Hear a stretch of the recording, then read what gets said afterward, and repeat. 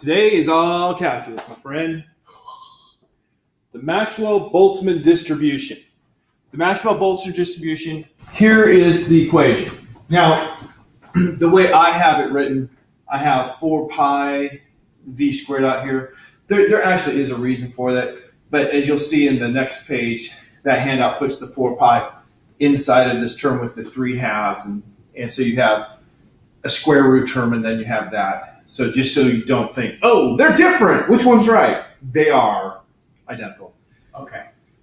Key things about the Maxwell-Boltzmann distribution. Number one, this is telling us about the distribution of speeds. So I can take this, and this is telling me what percentage well, not actually what percentage, but yeah, it is. If I take the number of molecules and multiply it by this, that tells me how many molecules I'll have at each speed if I just have a gas that is contained in a region.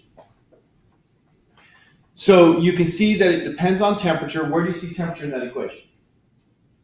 I see it in the exponent and the denominator of the first thing. Okay, so it appears 2 different places. Temperature appears in the denominator of the exponent and in this denominator here. So this is a function of temperature. You notice my equation actually says it's just a function of speed, but it's not just a function of speed because this whole graph will shift with temperature. So the shape will look roughly like this no matter what the temperature is, but it'll shift left or right. And expand or yes, yes. So it's really a function of both temperature and speed, but we talk about at a given temperature, this is the distribution of speed. So that's why it just shows it as a function of speed here. All right, so we're going to be doing calculus with this. And the integrals aren't simple. I always call these Gaussian integrals. They're not actually Gaussian integrals. Gaussian integrals are integrals from minus infinity to plus infinity that involve e to the x squared dx. This has an e to the x squared, right, the exponential to the v squared dv. But what's the minimum speed you can have per particle? 0. 0. So this isn't going from minus infinity to plus infinity, it's going from 0. And if you want to be real honest and frank, the maximum speed turns out to be the speed of light. Which is not it. But for our purposes, we just say to infinity. Because the curve is going to be so close to 0 when we get out close to the speed of light that it might as well be 0. So you just integrate on from speed of light to infinity and it's not changed. Okay. So how do we do this integral? Now, in previous years, I've actually gone through the derivation of how you do that. But I am not going to. What you need to know is how to go from an integral to the answer, right? And so basically what we have here is an integral table on the sheet. In fact, I printed these out for you and left them in my office. Give me a second so I can bring you your own copy of the sheet. Will, on the exam, will we have this integration? Yes. Oh, thank God.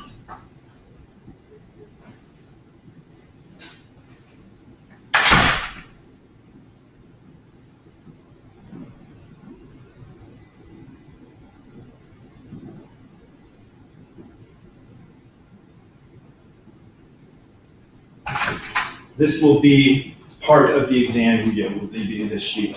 Oh, good. That would be absolutely terrifying. Yeah. Because I'm looking at just that, not the entire thing, and good Lord. So if you look at this, we're going to be doing integrals that look like, that look like this. They're integrals from 0 to infinity. We'll have some constant. There's no constant shown here because, you know, constants don't matter in an integral. They just stay where they are. So you just bring your constant outside the integral. X raised to some power. Now in our case, x is v. X is the speed. Okay. E raised to some coefficient times x squared. Notice it's a negative coefficient. Negative ax squared. So if it had a positive exponent, then a would be a negative value. If it has a negative exponent, a is a positive value. So for that, the math we're not doing, we can tackle this first by integrating by parts. You now know what integration by parts is, right? You just studied that in Calc 2. Not too long ago, yes. And so if you integrate by parts, you get, hey, look. Notice this was integrated by parts, not once, twice. Actually, was it twice? Yeah. Maybe it was just once. Looks like it. But you have I sub n, that is, the n was the power of x out front, is equal to some number times I sub n minus 2. So that means you have to have two starting values, and then you can use that for everyone after. You have to know what I0 is and what I1 is. If you know I0 and I1, then you can build up to any other value. Now, how do you get I1? That one's the easy one. Just let u equal ax squared. So du is 2ax dx.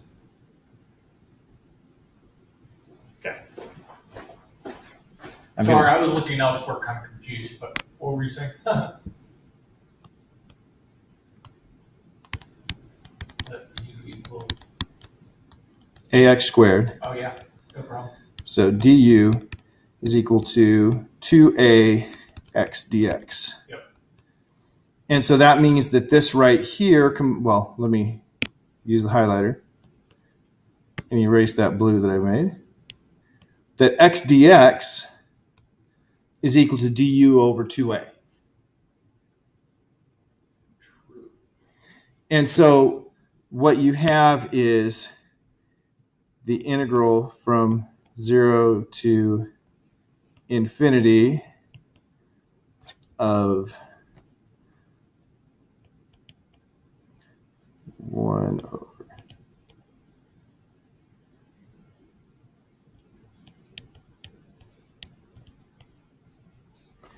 You get that.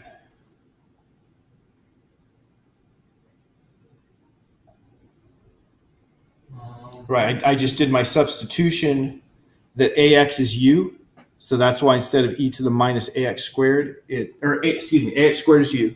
So instead of e to the minus ax squared, it's e to the minus u.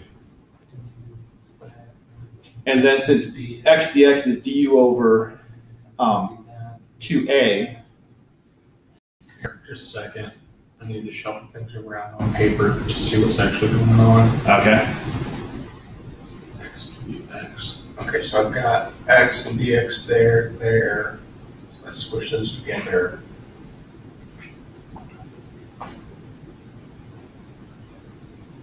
D over 2 x dx.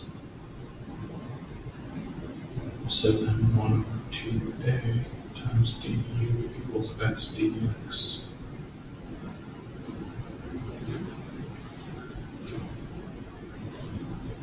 I'm not seeing how x dx gets canceled. Okay. Oh wait, no, wait. I see it. Okay. Because you haven't written out the 1 over 2a times e to the negative u times du. You just have 1 over 2a times du, which equals your x dx. Well, would it have been quicker for you if I just done it this way? Yes, that would have been far quicker. Sorry. Because that I saw. I didn't see the other thing. Yeah. And so then you just have the integral of an exponential, which you divide by the derivative of the exponent. Derivative of the exponent is minus 1. Mm-hmm. So just divide by that, and you have e minus e to the minus u over 2a, going from 0 to infinity. And so at infinity, e to the minus infinity 0. And at 0, e to the minus 0 is 1. And so you just get the 1 over 2. How does the negative cancel out? Because it's upper limit minus lower limit. So you have minus the negative. Great. Okay, so that one's kind of easy, right? Sure. That's how you find I1. We started with that because it's easy. Will that be provided on the... Oh, yeah, this whole sheet will be provided. And what you have to do, be able to use is this. But I want you to see that there is some rhyme or reason to this, that it's not just random. There is, believe me. Yeah. So find I0, that's a little bigger of a job. To find I0, well, we've got the integral written out there. What did they do here? Why are we doing I squared sub 0? That's a good question. So there's I0 and there's I0, right? He used x in one and y in the other so you don't get the two integrals confused. That makes sense. And then he combines the exponents. Why? Why? Well, this is the volume over two-dimensional Gaussian curve. Well, right. But can't they just do... Yeah. And so... I'll just say their calculus is sound because I've never seen this before. So you change x squared plus y squared to r. Okay. And that makes sense because it's a circle. And you have, notice this isn't just r out here anymore, or actually not just r. By r. Yeah, that comes from changing to polar coordinates. Yep, yep. And then this is something that can be done, because after all, we just did that integral here. We did? Yeah, right, we have r e to the minus ar squared. Oh, no. I'm still a bit confused on why we can do the whole shifting around. I understand the change in the exponent, but I don't understand where the 2 pi r came from. Or the 1/4 out front. Okay, so yeah, this and this. I did not go through and do the conversion to polar coordinates before class to repair on it, but it is part of saying, okay, we are going to use r squared equals x squared plus y squared. So we're now, instead of going here and here, we're saying we have this. And so we have that, and then shifting into polar coordinates is what is fundamentally being done here, and that's where the factor of pi comes in. And if you look at it carefully, that's actually pi over 2, right? Yeah, it's 1/4 2 pi. That's pi r over 2. And so, like I said, I didn't go through this thing here today. I've done it in the past. And so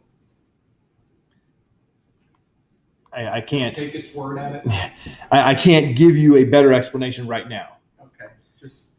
But what you end up with is I0 squared is pi over 4a. And so you square root both sides, you have I0 is square root of pi over 4a. All right. So with those now, we have everything we need. So we have this box that's the payoff. So what we're going to need to do for all of our Gaussian integrals is to rewrite the integral so it's I subscript something times a constant. And then we use this box to determine what that I is. So we're going to do this a number of times today. Okay, why did they change from pi over 4a to 1/2 root pi over a? Because 1 over square root of 4 is 1/2, and they decided to. Right? They could have written this like this. It's exactly the same thing. That's just the author's desire.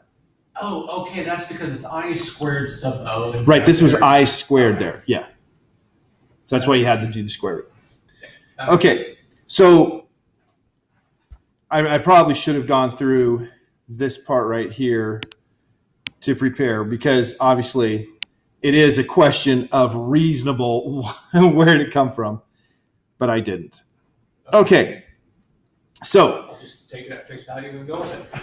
The importance of the Maxwell-Boltzmann distribution, I already have said, but have it up here. It's the result of statistical calculations. So it's just pure statistics is where it comes from. And it gives the probability of speed as a function of temperature. And what should the probability of being at rest be? Obviously 0. 0.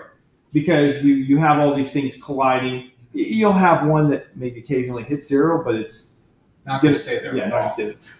And infinite speed, obviously 0. Those, if we check the equation, we can verify those are what you get, because if you just look at this equation, at v equals 0, you have constant v squared e to the minus v squared, I'll just put over a constant there. So what's important is we have at 0, we have 0 squared times e to the 0, which is 0 times 1. That whole thing's 0. Yep. Now, if v is infinite, then v squared is infinite. But because it's a negative. E to the minus v squared is 0. We have an infinity times a 0. What's the value of infinity times 0? It's going to be 0. Well, the way I think about it is if v is infinity and e is raised to a negative infinity, that's going to be an infinitesimally small number that's not 0. And so then if you're multiplying that infinitesimally small 0, that's not number that's not 0, times another infinity, it's still going to be infinitesimally small. Okay. The way to answer the question is, the way I stated, you were specific to this, and I was general. 0 times infinity is indeterminate. It's not undefined, it's indeterminate. That means you do some work, you can determine it.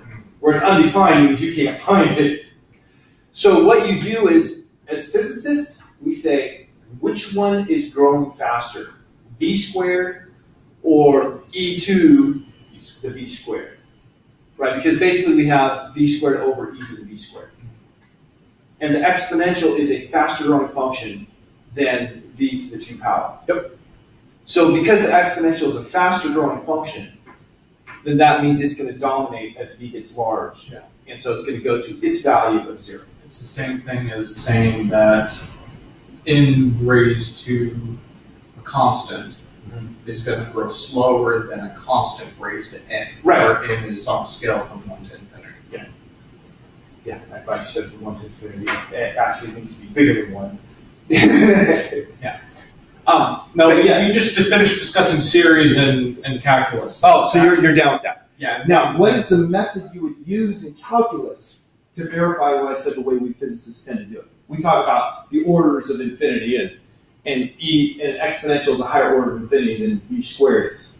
But how would we do that calculus based? L'Hopital's rule. That's right. You just use L'Hopital's rule.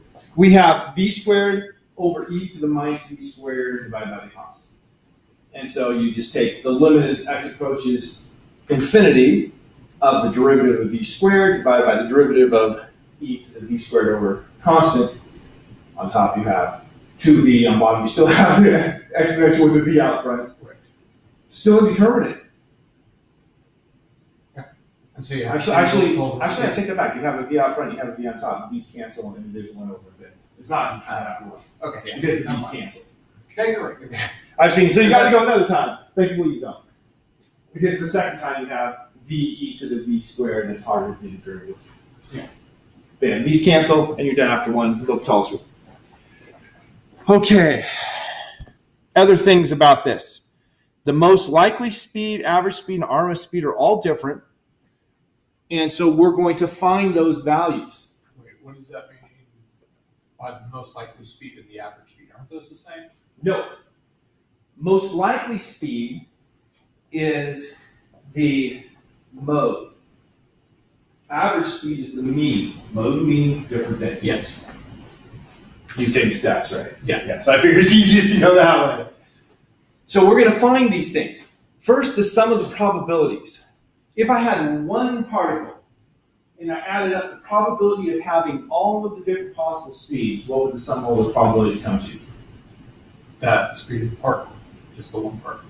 Well, I don't know the speed of the particle. I'm saying I have one particle and it has like a 10% chance of this speed, a 20% chance of this speed. Oh, okay. If I add all of those probabilities up, not the speed times probability, Okay. just add all the probabilities. It should be 100. It should come to 1. Yeah, 100%. Yeah. 1. Just like that whole problem. Right? Yes. Okay, so the sum of the probabilities should be 1. So let's start with that. Okay. What is the sum of the probabilities? Actually, I think I have that as my second problem, but We'll start with it. we'll start with it. So the sum of the probabilities. So here is the probability right there. Okay. And I want to add up all of the probabilities.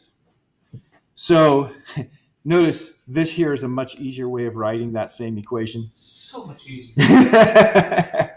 Yes, so much easier. So if I want to find the total probability, what do? You lead me. Want to find the total probability. Isn't it a summation of something? It's a summation, but this is continuous. Right, so it's going to be an integral because we're just finding the total area under a certain curve. Yeah, we're finding the area under this curve. That's exactly right. So then wouldn't it just be the integral of bb squared e to the negative ab squared? EB. With limits going from? 0 to 50. Okay, now, our first chance to use our newfound calculus wisdom as written on your page. Yes. Right? What is this in terms of I, where I is one of these integrals here? In terms of I? Right, the first in the box, that first line, I sub n. Yeah, that's I sub n with b out in front of the integral. Okay, so I'm going to have b out front. I sub what? What is n? V. No. Look at this page. What is n on this page? It's what? 2. 2. That's right, because n is the exponent of my v. So that's what I need to do. So I need to find what I sub 2 is. So what is I sub 2? Well, I sub 2. It's going to be I sub 1 plus I sub 1. No. If you look in the box, I sub n, right, we have I sub 0 and I sub 1. So if we get I sub 0, I sub 1, we're done. We don't have one of those. So we go to the bottom one. I sub n is equal to n minus 1. So n here was 2, so it's going to be 2 minus 1, divided by 2a times I sub n minus 2. So because 2 is n, and that's just going to be times I sub 0. Right. 2 minus 1 is 1. So it's 1 over 2a. I sub, that's a 0. I put a because I was thinking about. Oops. Okay. Now what's I sub 0? I sub 0 is 1/2 root pi over a. So let's squish it right away. 1 times 1 over 4a root pi over 4a.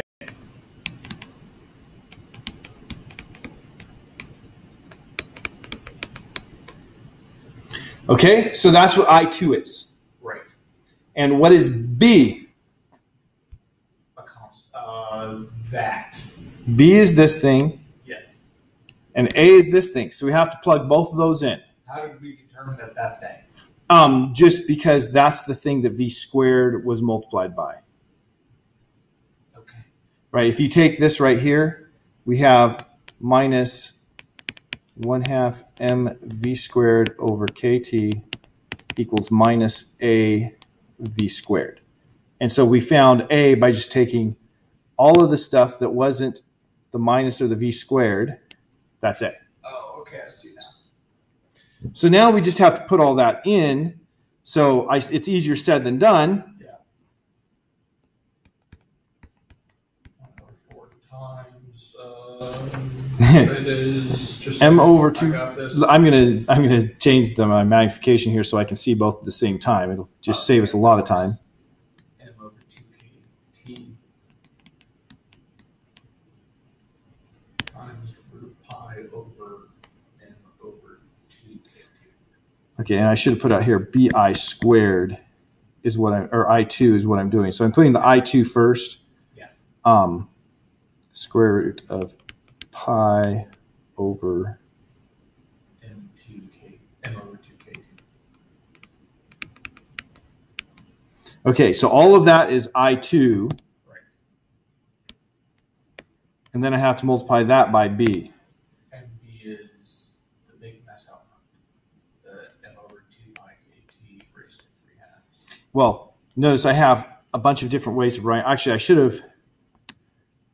It's quicker. I have a bunch of different ways of writing it because it's quicker. Hold on. I'm going to put this, I'm going to combine all my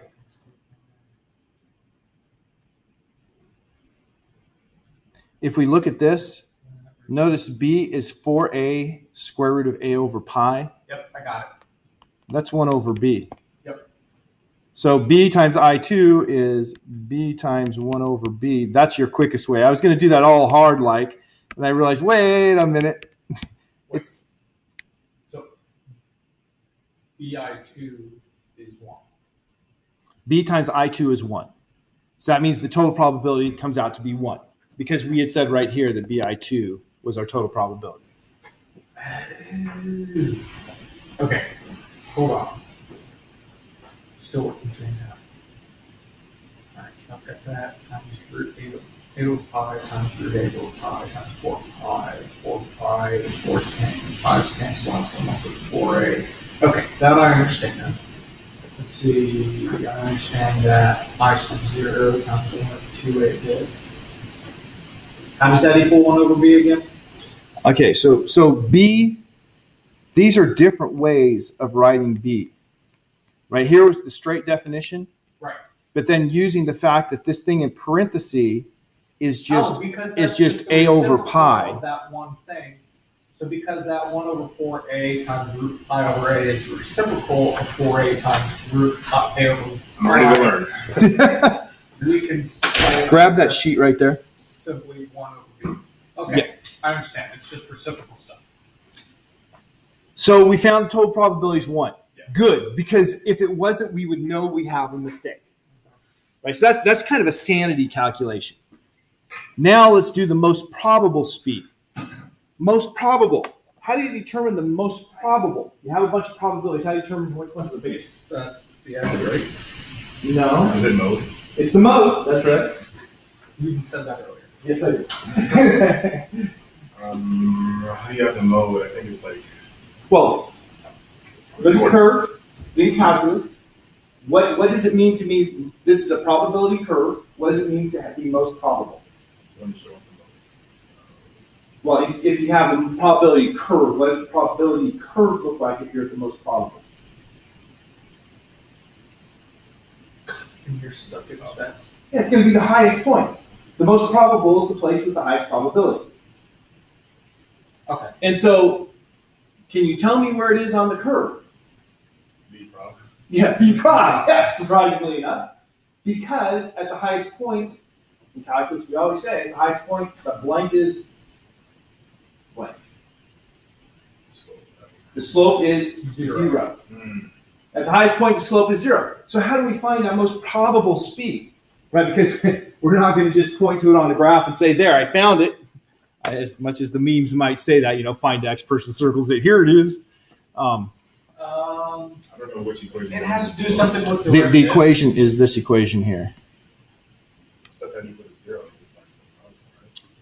Not set that equal to 0. It's not the most probable speed is not where the probability is 0. It's where the slope is 0. Derivative of that. The derivative of that is 0. Oh, you're right. So that just means I'm going to take df dv and set that equal to 0 at v p for probable. And so if I do the derivative, and of course we're going to do the lower form there because it's much simpler for me to write out. So it's going to be 2bv, and then isn't that just e times? Okay, so we have to do what rule? What rule are you doing? Not chain, product. Don't remember I told you about my mistake when I was in calculus getting the two confused. Yes. And making an infinite problem that the teacher told everyone about as he was handing back the test. That's very It was pretty funny. I laughed too. Okay, so we did the product rule. So we did the derivative of the first times the second. Now we have to do the first times the derivative of the second. Well, if you do the derivative of an exponential, you just bring down the derivative of the exponent. So what's the derivative of the exponent? Now the derivative of the exponent is negative 2va. That's the derivative of the exponent, right? The derivative of minus a v squared. Oh, I see. And then we still have the e to the minus a v squared. Now notice I changed all the v's to vp's here because I'm evaluating it at v equals v most probable. Because this is not a generally true equation. It's going to be the equation that tells me what the most probable speed is. So factor out what we can. We factor out a b. We can factor out a vp. We can factor out an e to the minus a vp squared. We're left with 2 plus vp times minus 2.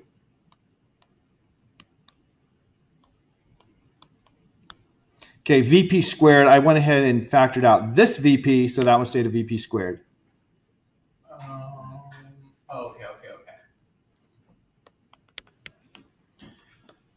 Okay, so when is that equal to 0?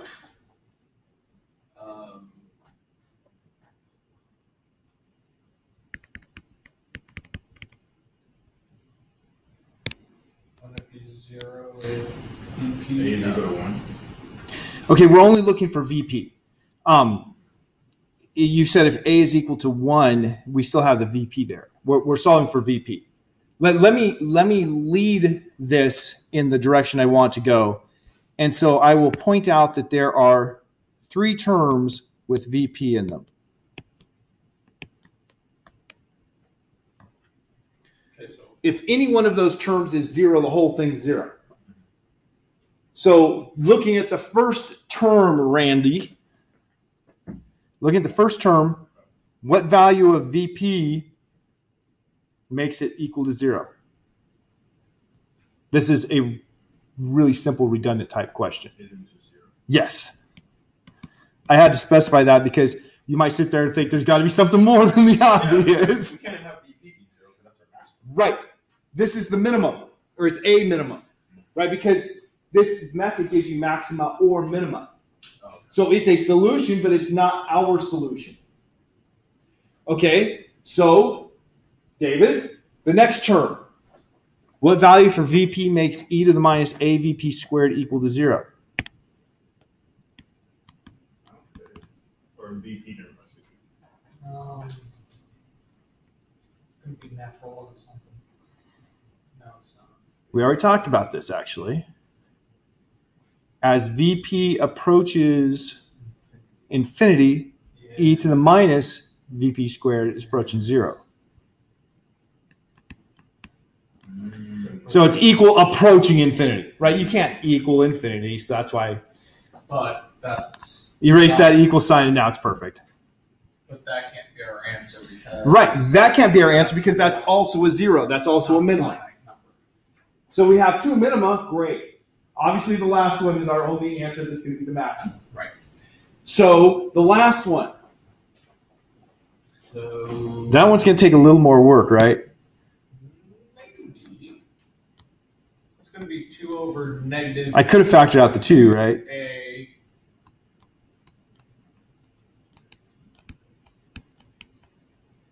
Okay. I just messed with my head. Well, I just factored out the 2. That's all I did. It has to be like 2 something. Not 2 something. 2A. VP squared has to be 1 over a. Right, because we have to have 1 minus a gotta be VP root squared 1 over equals a. 0. So 1 equals a VP squared. So VP squared equals 1 over a. There's the sequence that takes you from this to that. So VP squared is 1 over a. So what's the V most probable? Root 1 over a.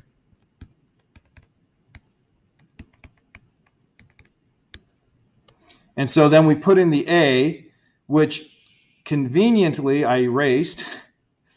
A is m over 2kt. Yes. So 1 over a is 2kt over m. Yep. So that's our most probable speed. So square root 2kt over m. I'm going to come up here to our first picture. This is the only place I had the picture, right? Or did I have it here? No, I have it everywhere. So V probable is equal to square root of 2 kt over m. And we're going to leave it at that right now. Notice I have the relationship between V most probable and the average speed written on here, but we'll check those out when we're all done. Okay, really quick. K is a constant, T is the temperature, and M is the mass. K is the Boltzmann constant, T is the temperature. What unit are you going to use? Huh? What unit are you going to use for temperature? Kelvin. Kelvins. M is the mass of, since it's K, it's the mass of a molecule. Okay. If it had been R, it would have been mass of a molecule. So there's the most probable speed. Now that's the easiest calculus we're going to do today. Well, it was easy, right? We just had to take a derivative. And you know, I was just talking with Lisa Keene yesterday, I think it was. And yeah, derivatives are the easy part of calculus. It's the integrals where it hits you in the head. So let's do that. Let's find the average speed. Now let's think about average speed. If I have the probabilities, let's say I'm taking a test, an exam. So you guys all took the exam. How do I find the average score in the exam? Add them all up, divide by how many exams there were. Okay, you add them all up, you divide by how many exams there were. Now, when you get to statistics, instead of adding them all up, you say, okay, I have a probability. Let's say I had 30 tests and one person got 100%. So the probability of 100% was 1 over 30. And let's say 2 people got 97%. So that probability would be 2 over 30, right? And so if I take the probability of each one and multiply by the score, what I have is the number of people who got it times the score divided by the total. And then if I add all of those up, I have the equation you guys said. And so what we do to make it simpler is we add up the probability of each score, and then we're done. Okay. So we have a function for the probability of each speed. Yep. And so we just add up the probability of each speed times the speed. But this is continuous speed, so instead of doing a summation, what do we do? Continuous. Integrate. Right, remember, sigma is the symbol for sum, S is the symbol for integral, because they're both adding it up. They both stand for sum. So, We just got the series test. Yeah. yeah, he was telling me. So we're going to have the average speed, and we indicate average with this greater than less than. That means average or mean. So average of the speed is the integral from 0 to infinity of f of v times v dv. Times v because we want to find the average of the speed. Before you got here, Randy, we calculate the total probability, so we did the integral of f of v dv, just adding up all the probabilities. And we showed that that gave us 1. Now we're adding up the probabilities times speed to get the average speed. So I replace my f of v, and that's going to be b v squared e to the minus a v squared, right? That's my f of v right there, times v dv, going from 0 to infinity. Now, Randy, this is the first time you've gone through one of these calculations, so I'm going to lean on you the most so you learn the hardest. Okay. So what we have to do, if you look at that page I gave you, that page, the payoff is what's in the box. You have I subscript n, where n is the exponent of your variable. In that case, the variable is x. What's the variable here? Okay, so you got to be able to make that transition in your head and not say, I don't have any x's, I can't use this. So what you need to do is rearrange this integral, take out the constant, and identify it's b times I subscript what. So if I take this out, that is take out the b, then I'm going to have integral of v squared times v cubed, e to the minus av squared dv. What is this? Looking at your table for the definitions of I.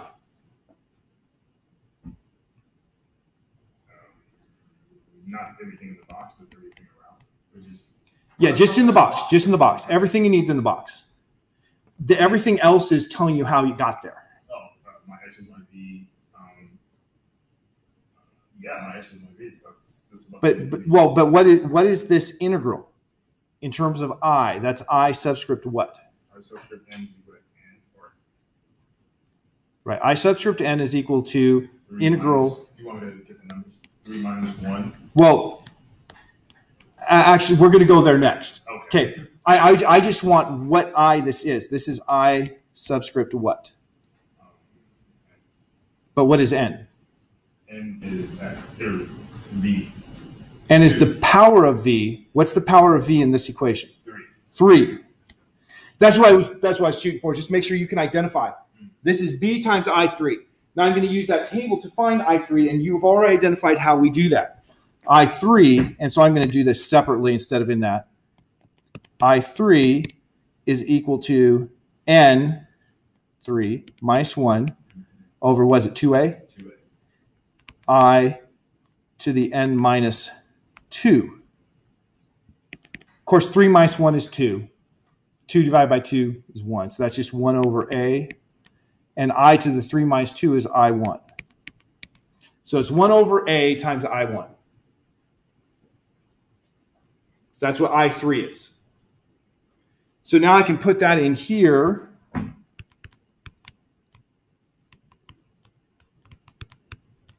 Oops, I1. But what is I1? It's what? 1 over 2a.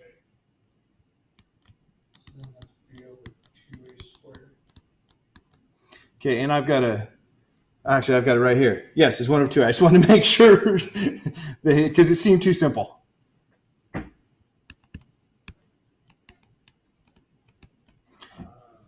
So we now just have to substitute for b and a. And we'll find our average speed. So I look at what b is. And b, I have 3 different forms of this for b, depending on what I'm going to be doing. I have a squared. So a squared is going to be, actually it's over a squared. So I'm going to have on top 4k squared t squared over m squared. I'm going to use this form here again just because I can cancel some a's. So I'm going to put in for b 4a square root of a over pi.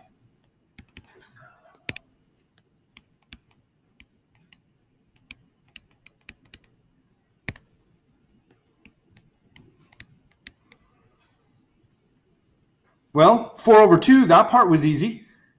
Yeah, that's just 2. And if you look at this, You can cancel out one of the a's in the denominator. So you have 2 root a over pi over a. That was the square root is going to be a multiplied because you split them up or something like that. No, that's only if it's inside. Correct? Yeah. okay, this is what David said, correct? Yes. Now I'm going to move everything inside the square root. Why? Because I want it to look like my other answers. Okay, so what does 2 become when I put it in the square root? 4. And then I have a over pi divided by a. What's 1 over a going to look like when I put it in the square root? A squared. It's going to be 1 over a squared, right? And so I'm going to have a over a squared pi, which makes this. Over a pi. Okay, so I made my square root thing way bigger than I needed, right? Now, finally, Hold on. Invert, multiply. So then that's going to be. nope, that's not a. A is m over 2kt, isn't it? Yep. Yeah. Okay, could you do longhand on how you got from the 2 root a over pi over a? Yeah. I'm a bit confused on how you just kind of jumped there. Okay, so that's 2 over a. Putting it inside the square root, I have 4 over a squared. Putting both the 2 in. So yes, the 2 became 2 inside the square root was a 4. Oh, I see. And Okay. and over a inside the square root was over a squared. Right. And of course, that's the same as combining them under one square root and having 4 over a squared times a pi, and then 1a in the denominator cancels out, and 1 up top cancels out. Okay. 4a pi. 4 over 8. Okay. Okay. My key here is to make sure you understand how we're getting here, Right. not just to say, hey, I got the answer. Come on now. Right. Okay, so now all we have to do is plug in my A. I've moved over so far I can't even fit it on this. No. I will move over to the left. Nice.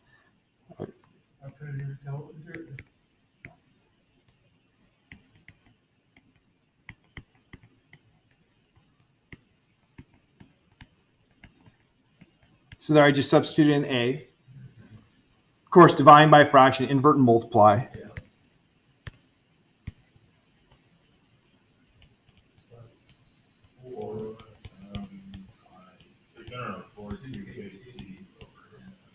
So we've got 8 kt over n pi.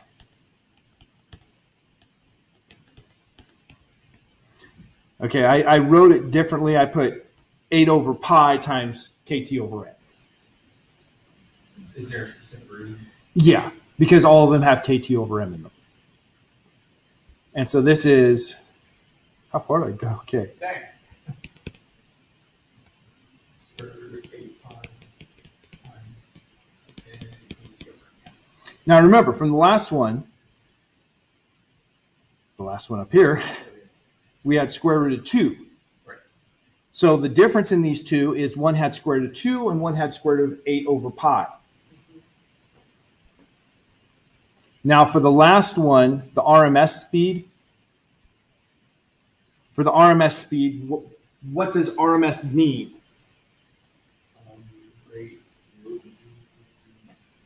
Okay, it's root mean squared, and the process is the reverse order. So the first thing you do is you square it. So I'm going to have v squared, then you mean it, and then you do the square root.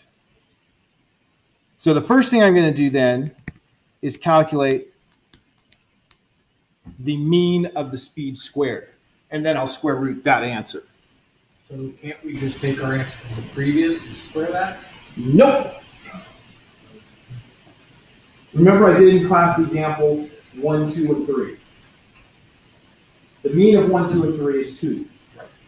But the root mean squared is going to be the mean of the square, so that would be 1 plus 4 plus 9, which is 14, and then you square root 14. And so the RMS is always bigger. What's that? Yeah, it's root mean squared, right? So the first thing you do is you square your property. So you square the speed. Right. Then we find the mean. And then finally you do the root. The square, not the root. Right. So if I'm going to find this v average, or the square of v, the average of v squared, what's that integral going to look like? Isn't that going to be the previous equation squared? No. I'm going to have now, instead of v dv, I'm going to have v squared dv. Because I'm taking the weighting factor, the probability, times v squared, and adding them all up. Oh, yeah. And so, since my function has a v squared out front, so it's going to be, yeah, it's going to be exactly that. Because of time, do you see why you said that, Randy? No. Okay, then I will write up. So we have the integral of bv squared e to the minus av squared. And then I have times v squared because we're doing the v squared dv. So then, and so factor out, or bring out the b because it's a constant. Integral from 0 to infinity. V squared times v squared is v to the 4th. E to the minus av squared dv. And then just like I had to do before, what is that integral, Randy? That's the whole. I see. split the entire method there. That was the I3. Except for this time it's not I3, it's I4 because you have v raised to the fourth power. Does that mean that we're going to have to do I sub n twice, finish off with I sub 0? If you had started fresh, yes, but we've already done what I sub 2 is. Right? We know that using that equation, I sub 4 is equal to 4 minus 1 over 2a I sub 4 minus 2, which is equal to 3 over 2a I sub 2. But we have already worked out that, excellent, that I sub 2 was equal to 1 over b. Right? That's I sub 2. And so I can, because we've already done that, this problem is much shorter.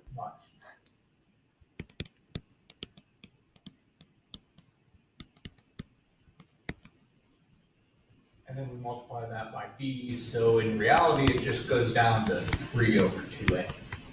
Yes.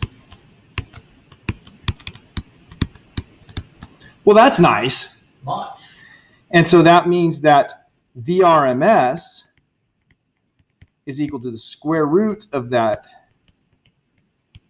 This is square root of 3 halves a, square root of 3 over 2 times 2 kt over m. Those 2's cancel. So 3 kt. Yep. That one was easier than most.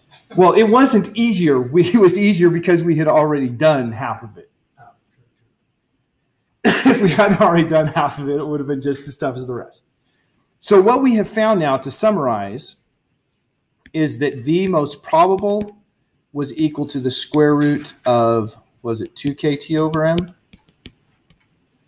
And V average was equal to the square root of 8 over pi kt over m. And V RMS is equal to the square root of 3 kt over m.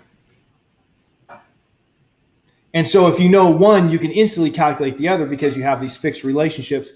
If you have an ideal gas that is, free to move in all directions, so you have Maxwell-Boltzmann distribution applies. Ideal gas. What, Raymond? Ideal gas, that's the condition. Yeah, it needs to be an ideal gas.